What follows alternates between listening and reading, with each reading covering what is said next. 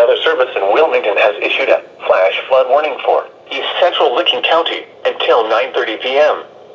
At 7:33 p.m., radar and an automated rain gauge indicated that thunderstorms had produced heavy rain of 2 to nearly 3 inches since 6 p.m. near Hanover. Heavy rain continues to fall with another inch possible.